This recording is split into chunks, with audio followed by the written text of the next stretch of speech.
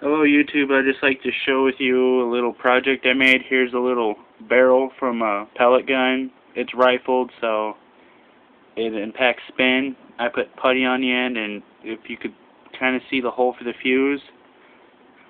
And here's the fuses, and here's some black powder. It's not much, but it does the job in comparison. Here's a 38. Here's the ramrod I use.